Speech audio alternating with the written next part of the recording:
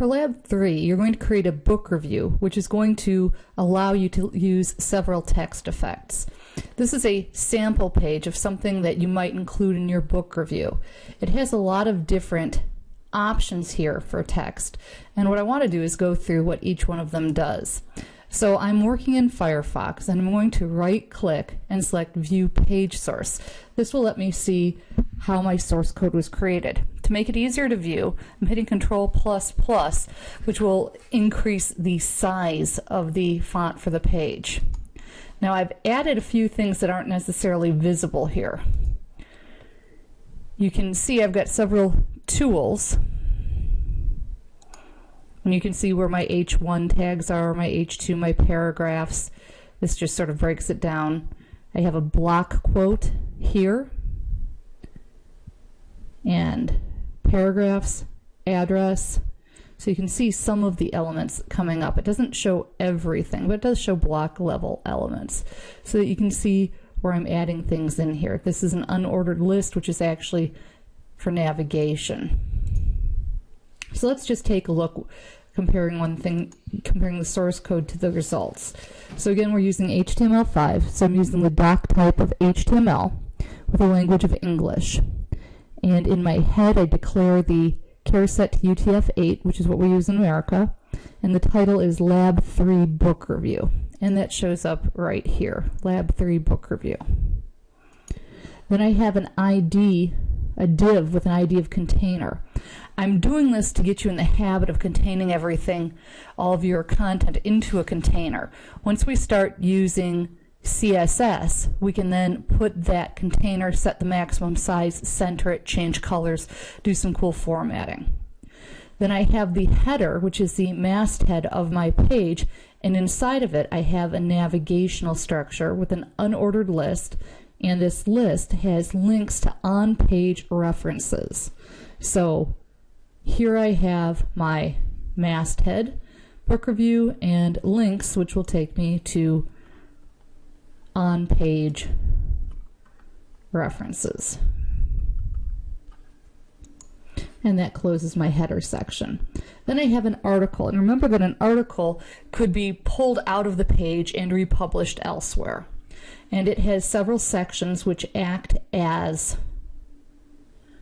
chapters. So I have H2 with an ID of plot, that's what this is linking to, and some information about the plot. Then I have characters, and you'll notice in the characters I'm actually using the definition here to set up define these terms. Goddess of Poetry and Morrigan, Goddess of War. And the definition makes it appear as italics, but you could change styling on that later. You'll notice here I also have an abbreviation for the Celtic gods. I'm using the abbreviation here, and if we scroll over, you'll see that I use the abbreviation, and I use the title, which is what makes Celtic appear right there. Then I have my series, character, series, author. I'm using strong to put an emphasis on Kevin Hearn. And then I talk about him, and I put in a block quote. And apparently it doesn't like my closing my paragraph here. This is interesting. This is one of those funky things where it depends on how it's reading the rules, because I can put a block quote in a paragraph, but Firefox doesn't like it. So it's indicating that it considers this to be an error, that there's a little quibbling on that. So you can have it in a paragraph or not. So in here I have a block quote. I've also added the quotes to make the quotes appear. And then I've used the cite option to cite my source, Kevin Hearn, from the book Hounded. Now I did capture this image, which under fair use, this is an academic thing, and I'm referring to the actual book by Kevin Hearn, so it's generally considered appropriate to use the image of his cover when providing a review of his book. This is a figure and this is my figure caption. So I have my fig caption here, and then again I'm having an issue here where it doesn't like me to have all of this in one paragraph. Again, I have some bad habits from working with HTML back since 1997 that has generally been allowed, and you'll see that it renders just fine. It's backwardly compatible. And then I have my address. This is my email address, and this should have, it's not providing it as a link, so I've got a minor error there. I'm going to show you how to correct that.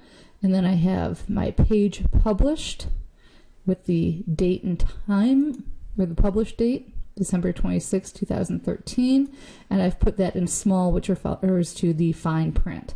And that's all in the footer. So let's go take a quick look at my errors. Now I prefer working with Dreamweaver.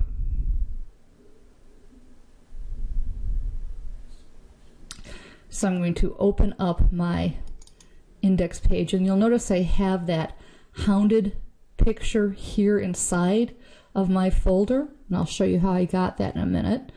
But I had a few errors that aren't showing up as errors in Dreamweaver. So here, my mail to should have been in the form of a link. So it's ahref equals, I should have put that in quotes. Nope, not two E's.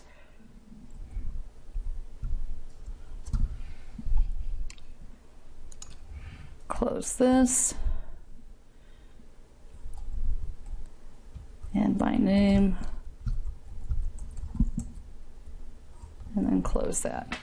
That should update that to make it a link. Okay, that's good. Now it was not happy with my paragraph here.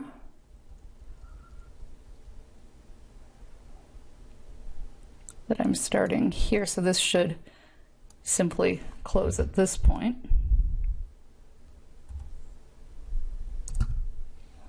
And it also did not like the paragraph surrounding the block quote. So we'll just get rid of that. And that shouldn't really impact the way that it looks. Now in Dreamweaver I can now save this, and I can just choose put, and that will upload it.